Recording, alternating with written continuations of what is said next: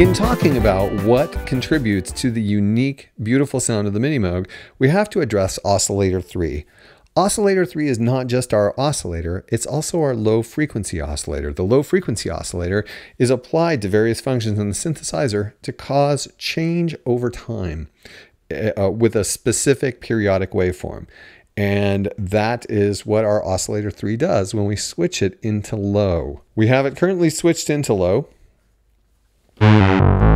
We don't hear anything because we don't have the modulation affecting anything yet. Here's what we're going to do. We're going to turn on oscillator modulation and we're going to push up the modulation wheel. You can hear the waveform, which is set to triangle, causing the pitch of the oscillators to go up and down. Now here's something interesting. As I move lower, the frequency of the modulation gets lower. And as I move higher,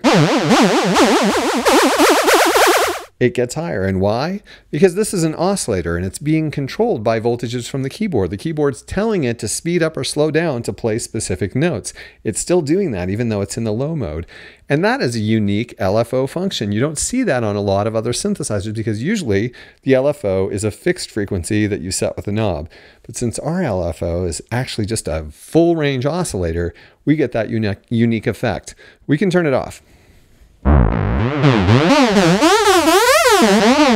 And then we control the frequency using this knob. And of course you can use that musically.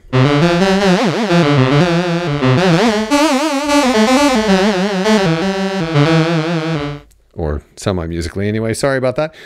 We also have the ability to use the noise function. If we go to the modulation mix, we can mix the noise and oscillator 3 to modulate the oscillator's pitch.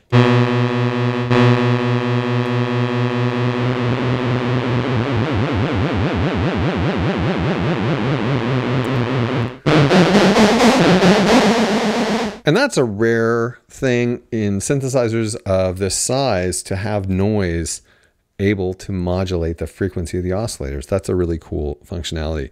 We can also direct this wonderful setup to the filter.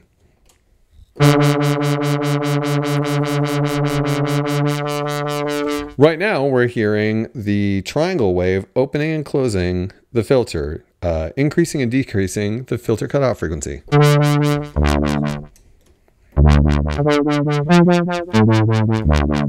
We can control the speed of it here with the oscillator pitch knob. And we can also control the wave shape, which is something we didn't do in oscillator modulation. Each waveform, when in the audio range, makes a different timbre. Each waveform within the sub-audio range makes a different wave shape, a different way that the function it is controlling will behave. That's why we have different waveforms in the Oscillator 3 than in Oscillator 1 and 2.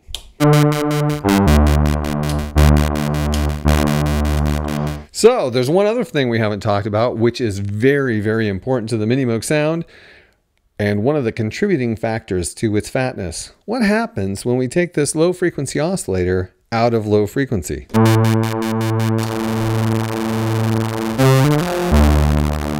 Now our modulation source is fast enough that it's in the audio range and it's opening and closing the filter, increasing and decreasing the cutoff frequency at an extremely high rate, which we can increase.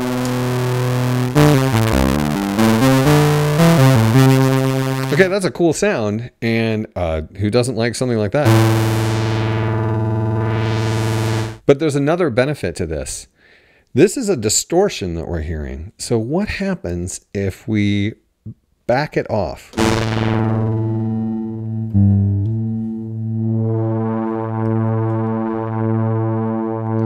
So that it's very, very subtle. We're basically adding high frequencies to the filter cutoff.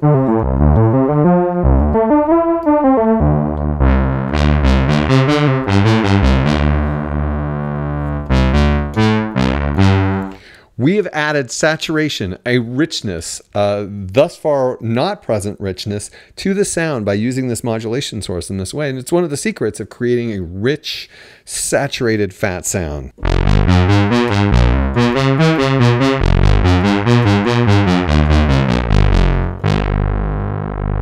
And that is a unique factor of the Minimoog that helps give it its very distinctive and desirable sound.